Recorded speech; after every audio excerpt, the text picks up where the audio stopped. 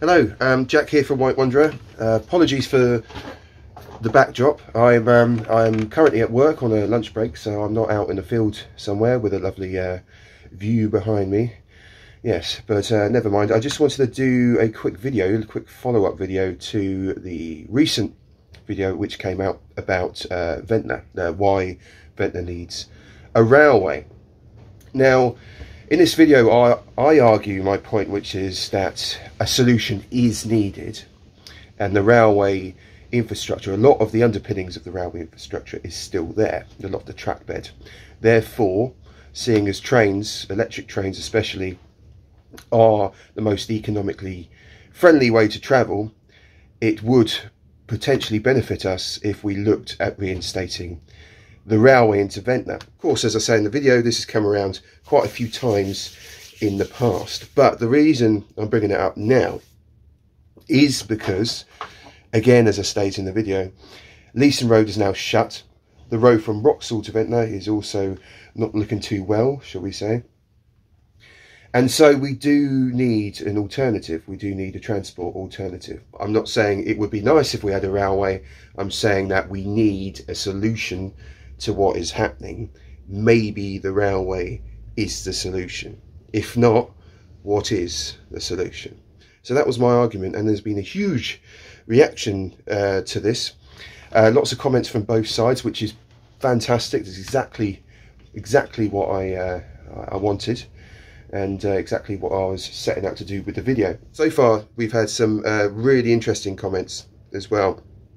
We've had ones that are very in-depth about how it could be possible, ones that are very in-depth about how it is not possible, ones suggesting using the tunnel itself as a roadway. I haven't been able to go through all the comments because there's comments on Facebook and YouTube and Instagram, and I've been working and haven't had a huge amount of time to go through them yet.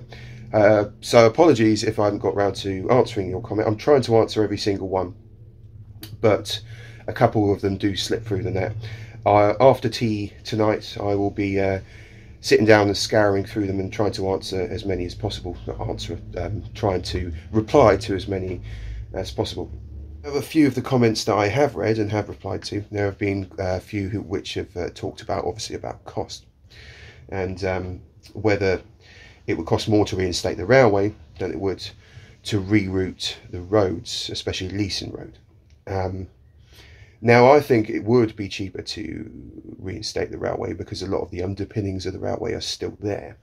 With the road itself, to reroute Leeson Road, you would have to first purchase the land, find the land first, find the land to be able to, which is sturdy enough to be able to reroute the road, then purchase the land, then dig out and reinforce the land for it to be able to support a road, for it to be able to support traffic.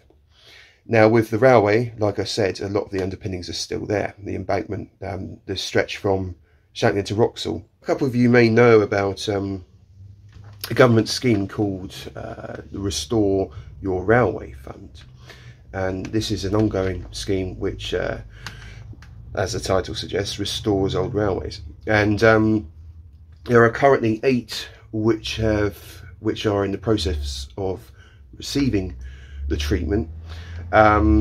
There's one that's already been finished in 2021, which is the Oakhampton to Exeter line, the Dartmoor line, and this one was completely backed by this fund, by this government scheme. It would have to be approved, but given the severity of the situation, where we could find ourselves in the next decade or so without a serious road connection to Ventnor, then I think it's something that would stand up quite strong.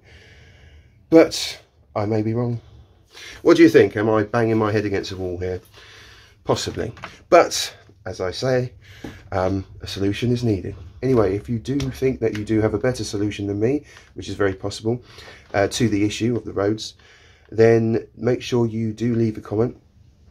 Try and leave the comments, if possible, try and leave the comments on the YouTube video from now on, so it's a lot easier to access, to read for me, because on Facebook it does get shared to different groups, and then you've got different comment sections on different groups on the same video, which is kind of, it's very, some of them do get lost, so it's a lot easier to keep the comments on the YouTube video itself, the original video. Anyway, I better get back to work, otherwise I'll look lazy. So I will see you next time. Do make sure you do have your say in the comments, and yeah, see you soon.